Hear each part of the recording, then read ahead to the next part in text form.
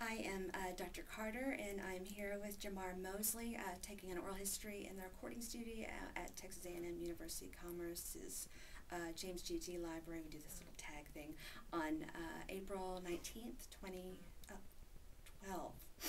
Okay, so I'd like to start with just some easy questions, just to kind of get our bearings on kind of what generation we're working with, kind of your background there. So when and where were you born?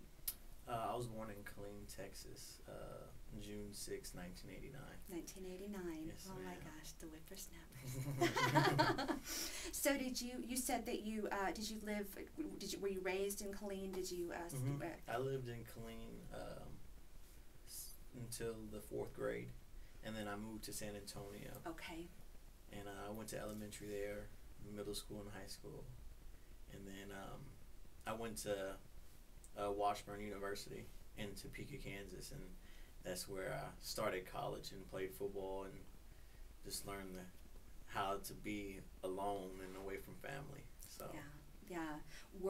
Did they recruit you for football? yes, ma'am. Because my brother played there also. Oh. So it was kind of like a gimme type thing, but I mean it was cool. It was a nice experience, so I loved it. The weather was just crazy. So was it? That was the crazy. Tornadoes and and then the snow, and then we used to have to run in 31-degree weather, and it used to be so cold. So when did you come here? 2009. Okay. I came here in the spring. So, but I was when I first got here, I was a loner. Really, I really didn't talk to anyone, and then I had to walk on to the football team because Coach Morris, that was his first year here. So I got offered, but the coach got fired, and I had to start from scratch. So, and that's when I walked on. I made the team, and what does that mean, walked on? Walked on is you're not on scholarship, so it's like a tryout. You make the tryout, and then you go through spring ball, and if you do good, they'll put you on scholarship. So. Okay. So how do you've managed being a college player at 2 different universities? How do you manage that? That's a hard schedule, isn't it? Yes, ma'am. It really is. You really have to be mentally prepared. I mean, because if you're not, everything will just go by so fast. You'll lose track of time, and the schoolwork won't get done. So yeah. So how did you get mentally prepared? I usually write like my schedule down, what I try to do every day. My mom tried to teach us that when we were young, because we used to always go everywhere. But we just have to have I try to have a guideline. Even if I didn't do everything on the list at the right time, I'll at least have a guideline like, okay, I have to do my homework this time. I have to go here this time. Practice starts there. Meeting starts here. What can I do in between? And so basically I wouldn't really sleep, because you have to, in order to do football and study, it's kind of hard to get rest in. And then I had a girlfriend at the time, so that was really, I had to have time for her, so I had to manage it pretty well. So I'll write down a list of things, what I would do right when I wake up, and just prepare myself. Did you say that you and your mother and how many brothers do you have? I have 3 brothers and 1 sister. Wow. Okay, and you guys kept a very busy schedule. So and we always played. I always played sports. Well, I started football when I was in the 3rd grade. Okay. So ever since then, it was schoolwork, football, and I'll come home and do all that jazz. And same thing it will be like tradition, kind of. I'll do the same thing over and over again. So I kind of got used to everything. So once I got to high school, it was just I had football after school, so it will be easy. And then come home, whatever time left I have to do schoolwork, I would try to do it, and then take a shower, go to sleep, and do the same thing over again. How much older is the brother that went to Kansas? Well, he's 27. Okay. So I'm the youngest out of the whole family. And everybody else go off into sports and college and all of that stuff? My oldest brother, He's 33. Okay. He played football at a junior college.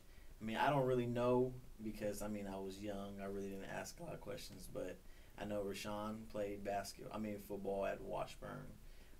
My brother Jerome, he played basketball at Palo Alto. It's like a little community college. And then my sister she does cosmetology. She does hair and stuff like that. So, and then it's me.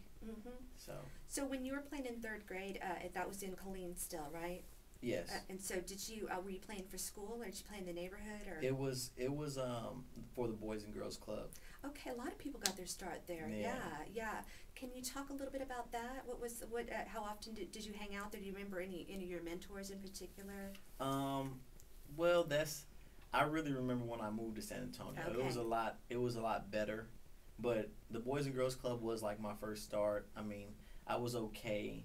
I was the youngest out of the group because it went by age, and they didn't have no weight class, so you can be as big as you can and still. So, but when I moved to San Antonio, I played for Edgewood Seminoles. It's like one of the best. I played Pop Warner then, so Pop Warner is like you play state, no, you play city and then you play state, and then if you win state, you go to Florida. Yeah, you go to Orlando and you just have fun and go to Disney World and they have the games on TV on ESPN. It's pretty cool. Wow. So, but it was fun for when I played for the Seminoles because I met Marcus Graham. He played football. He's number 22. His last year was last year. His senior year was last year. But he used to play under me because he played Pee-wee and I played junior midget. But I was young, but I was playing with the older guys, and he was older playing with the younger guys. So one day we were in the locker room, and I had my Edgewood shirt on, and on the back, it has your names and your numbers of the players on the team. He's like, "You play for Edgewood?" I was like, "Yeah." "You played?" He was like, "Yeah." And I was like, "No way." He was like, "Yeah." We started naming coaches, and Coach Raul, Coach Carrillo, we started naming everybody. "Oh, you know Willie?" "Yeah, I know Willie." And so it was pretty cool. It's like a big family still. So that was really the highlight of like when I was young, because I didn't play middle school football. I still played until the 8th grade, Pop Warner. So because you just liked it so much, yes, and so many opportunities. And I felt like it was better than middle school to me. So me and my best friends, we still played for Edgewood until we got to our freshman year in high school. We started playing high school football. Was it the same group of guys that you hung out with and throughout? And where did the guys that you were hanging out with in high school go? We all went to the same school. Most of us. We lived on the south side of San Antonio, and we all went to Southwest. So it was like a big family. So we all played together. We played basketball together. CYO. It was a lot of fun. You still keep in contact? Yes, ma'am. Oh, that's great. Still keep in contact. And you get home to San Antonio often? I go all the time. It's kind of hard now because now that I have a car, I have to worry about gas. And then when I really didn't have to pay for gas. I'll just give people like $20 here and there, $40. But it's not the same because gas is down here. $4 a gallon. Yes. Oh my gosh. So San Antonio is 6 hours away. Yeah. So it's quite my hometown's Corpus Christi. I'm on the road a lot for that. I know that 35 corridor. So what about your mom? Where is she from? Is she from Killeen? No, ma'am. She's from Cameron, Texas. It's like a little town. I think it's in between Temple and Waco. It's like you take that. No, Temple and Belton. It's like that little. It's like a little road. It's pretty country. Yeah. So she's a country girl. What brought her to Killeen? Well, they moved. My grandma moved to Killeen when they were in high school. Okay. So they moved there, and my grandma owns a house down there, so they just all lived down there till she graduated, and that's where she met my dad, because my dad was in the Army. So that's where she met him. But nest when they started their little family. Little. But I wasn't supposed to be born, actually. So, because my mom had her tubes tied. Oh, Yeah. man, tenacious guy. And I just popped out of nowhere. So it was pretty cool. Oh, surprise 89. What took them to you guys to San Antonio? I think she said that she wanted to have a new start. She wanted to start fresh and new. And she felt like she was in Killeen too long. So she just wanted to get out of Killeen. That's a big city for a country girl. Yeah. Did she struggle with it, or she was in the beginning she did. Her and my dad, they did, but they got through it. So it was pretty good. Was your dad from Killeen too? No, ma'am. My dad's from Somerset, Kentucky. And he was there because of the Army. Okay, I gotcha. Okay, so then the next questions kind of relate to, I guess, the video. Can you talk to me about your experiences with maybe stories? Have you heard stories about segregation from your family? How much a part of your life was this conversation and narrative we've come into? It wasn't really part. I mean, I would ask questions a little bit. Curious. But I wouldn't get into detail because it seemed like they didn't want to. They wanted to talk about it, but then again, they didn't want to talk about it. To dwell on it? Okay. Yeah, it's just the memories, I guess. But my mom used to tell me that she used to go with her great-grandma and pick cotton. And that's when she was young, and how she would run outside, and how it was so, like, across the street there were Indians. So they were like best friends, and it's so crazy because they still live there today. So it's like, hey Deborah, how you doing? Hey Jim, hey, and it's like they're so little again, and they just have fun every time we go to Cameron. But yeah, and she used to tell me how she can get a bag of candy for a nickel and stuff like that, and things were just, it was so cheap, and just you had to worry, but it wasn't really like this much, like, commotion. It was commotion, but it wasn't all about like what kind of shoes you have on. They weren't really thinking about stuff like material things. They were just thinking about, how am I going to live today?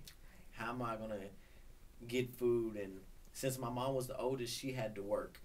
Of how many? So 1, 2, 3. It's 4 of them, including her. So she had to go to work pretty early. So, picking cotton too? Okay. So she had to help my great grandma, and they used to have chickens in the bag. They sewed their own clothes. Were they sharecroppers, or they owned their land? No, ma'am. Okay. They and she had to clean I forgot the lady's name, but she had to clean this lady's house.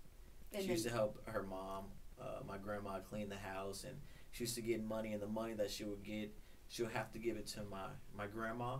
And then whatever my grandma wanted to give back to my mom, she would give it back to her. But it was really to help. It wasn't just to have it and just go get things. It was, I guess it was business-like at an early age for her. So she had to start cooking at an early age. And she said she used to have to wash dishes on a chair when she was young, because she was like the only one. So she had to help because it was so hard for everybody. So she couldn't just really be a kid. But and then again, she said she learned how to have fun. Yeah. So. Yeah. Did your dad talk about Kentucky? A little bit. I think he was a rebel. So he used to get in trouble a lot. They used to play football and baseball. They really play baseball a lot in Somerset, Kentucky. But I don't know anything about the size of that town. Is that a smaller town too? It's pretty small. It's pretty small. But his life doesn't seem the same as my mom's. He's younger than my mom also, so that probably takes a little toll off. Are they in their 40s, 50s? My mom's in her 50s. Okay. My dad's in his 40s. Okay. So yeah, that makes a difference, that decade. Yeah, so actually my mom's in her 60s. My brother's 33. My mom had my brother when she was 20. So it's a big span between me and my older brother. So think he graduated in 97, maybe Okay. 98, something like that. So, And you're like 2008, 2007. Yeah. Mhm. So my dad really doesn't, he talks about it, but it's always about the fun things that he was doing with his brothers. And he has 4 brothers, 5 including him. So that's a lot of boys and they're all like 1 year apart. It's so crazy. 2 years, 1 year apart. It's having that many brothers, and it's a lot of fights right there. I bet. I bet you A lot know of just a few of your brothers, right? Yeah, a lot of disagreements and arguing. But yeah, it seems like they didn't have it good, but they had it okay. I mean, the house that they had, which my grandpa still lives in there, it's a 2-story house. I mean, it's not spacious, but it's comfortable. They made a room at the bottom for my grandpa and my grandma, and then there was 3 rooms upstairs. So some of them had to share a room since there was 5. So, I mean, they worked it out. Yeah. So. Yeah. That's the times. So, what in the classroom, do you remember studying? Did you guys I understand that there's not a lot of study of civil rights going on in the schools, but that everyone's aware of. So you were aware from school, from life, from stories about the colored fountains, about the cotton picking, about the history of slavery, and so forth. But you seem surprised, and I think most people are surprised to learn that segregation was happening in the colleges. Was that new to you? Yes, that was new. I mean, I seen it on Glory Road. Oh, right. You still came here after Glory Road too. And I seen that, and I seen how like the college life was, and I basically based my knowledge off of movies, I guess. We all do. So every time I seen something that was just out there, it was like, man, did they really throw things at people? Like, why are they that mean? Like, I don't understand. How can they just do that? So I was thinking to this day, like, how they thought back then, like, why are y'all calling me that? Like, I just don't understand. So, like what John Carlos said, he was like, Negro was so close to the main word. It was like, why? Like, I just don't get it, and I'm trying to represent you all, and this is how y'all treat me. So that's how, when I watched the movies, it was like I seen like how they felt. So I couldn't relate, but I could relate because I wasn't in that era, but I know how it felt in a way by watching the movies, and how the actors was doing a good job on portraying the faces and feeling hurt and stuff like that. So I got the picture. It was pretty interesting. Yeah. So I'm drawn to these narratives increasingly of the athletes representing, and so many of our athletes are Black athletes, and so I was really drawn to your desire to tell a story, and you. Can you kind of take us to the moment of you struggling to write this essay, and how you came up with the narrative that you ended up with? Okay. In the beginning, I was drawn really, and I had to do something good to get a good grade, and I put effort in what I had to do this time. So I was looking through the archives, and actually I looked through the archives on the internet, so to see what was going on, and I didn't see anything that caught my eye. But the only thing I really saw was the fact that there weren't any African Americans in the band and the playing football or anything like that, and they was just like, man. So I kept on going, kept on searching, and then I just seen that they were workers. They were doing labor work and the hard stuff, it seemed like, and just to make everything else look better, they had to do what no one else really wanted to do. So I just took that in mind, and I just put things together, and I just worked hard. And there was this guy that helped me a little bit on the PowerPoint, and from there I just took it and I just turned it in and hoped and prayed that it would come out fine. And from the looks of things, I guess I did pretty good. I guess so. So. I guess so. And you had never made a movie before? No, okay. Never. And I know you did it first as a photo essay, and you kept the narrative, but you really were struggling with the sequence. It wouldn't. Yeah, and like I couldn't really find pictures either that were really good, and like making it. It was kind of like the pictures were foggy, so I really had to try to find the best picture, and I just tried to. I really worked hard. It was crazy, and I felt good afterwards. After I did it, it was like, man, I feel good. I guess this is how it feels when you put forth effort, and then it comes out to be, at least great to me. I mean, now it's great to me. Do you consider yourself a creative type as well as athletic? I think so. I think so. That's no surprise to you. That you're like, I knew I had it in me. I knew I had something.